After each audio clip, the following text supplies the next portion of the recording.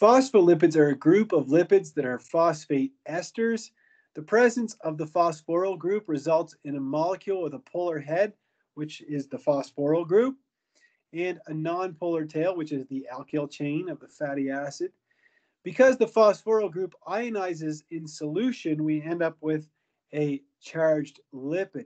The most abundant membrane lipids are derived from glycerol 3-phosphate and are known as phosphoglycerides or phosphoacylglycerols.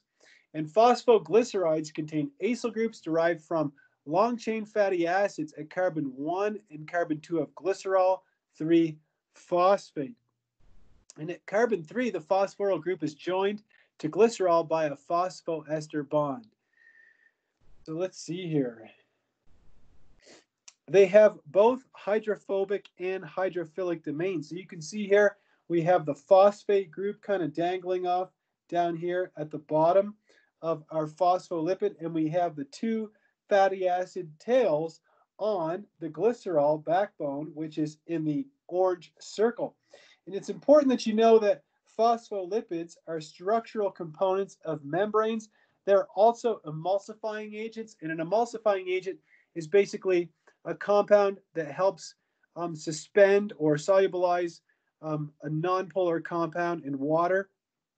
And so it says here, suspended in water, they spontaneously rearrange into ordered structures, where we have the hydrophobic group in the center, as always, the hydrophilic group pointing towards the water, and that is the basis of membrane structure. So I'm sure that any of you who have ever studied biology before have seen a phospholipid bilayer where they draw all these circles like this, right?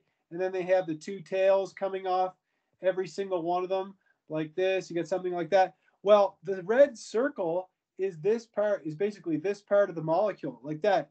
And then the two tails are these parts coming down here. So this is what a phospholipid looks like when you look at it in greater detail. Now that you've had the chance to study organic chemistry, I'll just draw, a couple of phospholipids there. Anyhow, it says here the basis of membrane structure. They're not the only component of membrane structure, but they're one of the major components. Again, it says here that phosphoglycerides are used in cell membranes, emulsification, and they are micelle-forming agents in the blood. There's a couple of kinds of phosphoglycerides. There's ones that are made with this molecule, this little guy here called choline. You don't have to memorize the structure of choline, but it's shown right here. And ones that are made with choline are called lecithin. And ones that are made with ethanolamine, so ethanolamine or serine are called, so here's ethanolamine and here's serine, those are called cephalins. And lecithins and cephalins are found in the membranes of almost all cells, okay?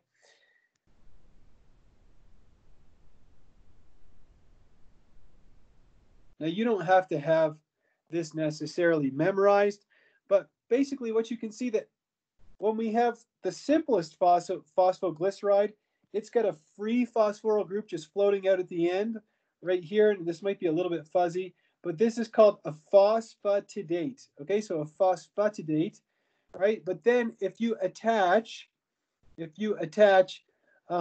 choline to it, so this is a choline molecule over here, then we get a lecithin. Maybe I should use my yellow highlighter.